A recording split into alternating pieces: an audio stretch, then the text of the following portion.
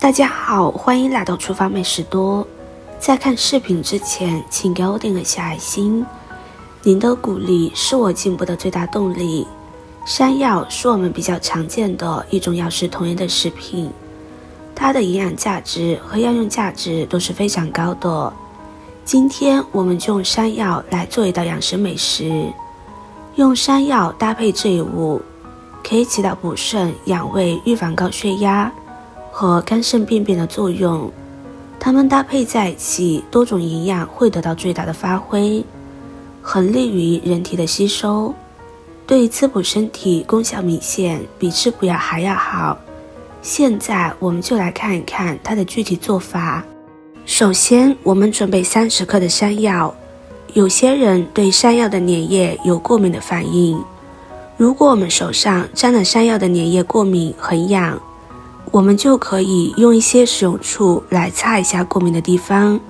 这样过一会就不痒了。山药削去外皮之后，我们将它清洗干净，接着我们用刀背把它拍烂。山药最突出的功效就是补肾益肺，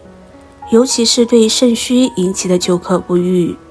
有非常好的治疗作用。很多人感冒是好了，但是咳嗽老是断断续续不能好，这个时候我们就可以用30克的干山药来煮水喝，这个症状很快就会好了。山药拍完基本上已经变成山药泥，我们再用刀把一些没有拍到的再剁碎一些。其实山药对于失眠有很好的改善作用，山药中的可溶性纤维可以帮助排空胃里的食物，从而控制饭后血糖升高速度，有非常好的降血糖作用。山药全部剁成山药泥之后，将它放入盘中备用。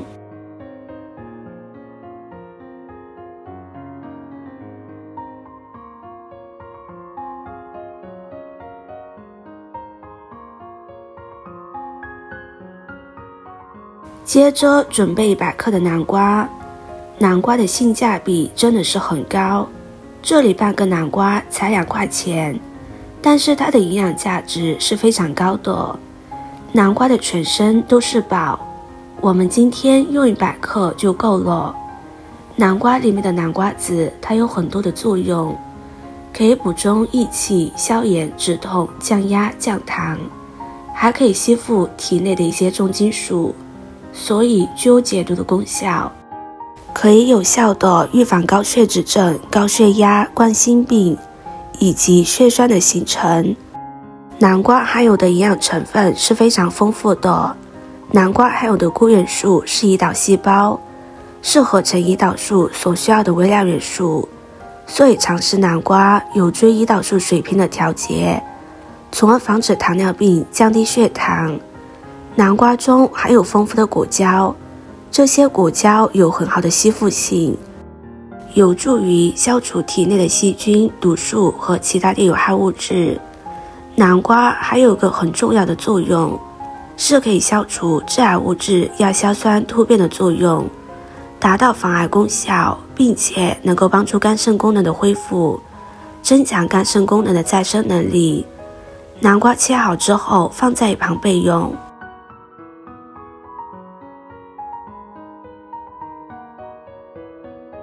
接着准备30克小米，加入适量的清水，把小米稍微的清洗一下。小米含有多种维生素、氨基酸、脂肪、纤维素和碳水化合物，营养价值很高。一般粮食中不含的胡萝卜素，小米也有，特别是它的维生素 B1 含量居所有的粮食之首，所含的铁量很高，磷也很丰富，具有补血健脑的作用。小米的营养价值大多都在表皮上，所以我们不要用手搓洗，以免它的营养成分流失。小米清洗干净之后，我们把它过滤出来。接着准备一个砂锅，倒入足够的清水，先开大火把水烧开。水开之后，把小米、南瓜、山药倒入锅中，小米一定要水开再下锅，这样小米不容易糊底。小米的米油也更容易熬煮出来。食材放进去之后，我们用勺子搅拌一下。现在先不用盖盖子，用中火把小米熬煮10分钟。制作视频不易，您的每个留言和每一个点赞都是我前进的动力。如果您觉得我分享的视频对你有帮助的话，动动你发财的小手，给我点个赞吧。请在底下留言+1，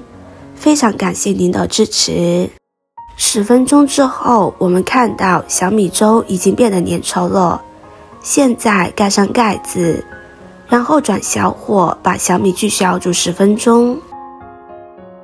时间到之后，我们打开盖子看一下，现在南瓜、山药、小米粥已经熬煮得非常粘稠。这道粥不仅好吃，而且它的营养价值非常的高，因为是将几个高营养价值的东西组合在一起。小米有暖胃安神的作用，而山药具有滋阴补肾益肺的作用，而南瓜具有多种的微量元素和维生素。用它们一起熬粥，多种的营养会得到最大的发挥，非常有利于人体的吸收，对身体有很明显的滋补功效。另外，南瓜、山药、小米粥中含有较为丰富的膳食纤维，可以起到较好的促进肠道蠕动的作用，并且还具有一定的微量元素和维生素以及果胶，可以起到保护胃黏膜、预防高血压和肝肾便便的作用。在寒冷的冬天，我们早上煮上一锅，喝到胃里暖暖的，很舒服。我们可以隔3差5的煮上一次来喝，对我们的身体有很好的作用。视频看到这里了，麻烦各位哥哥姐姐动动小手，给我点个赞吧。点击我的头像，可以看到更多的美食视频。我是多多，我们下个视频见啦。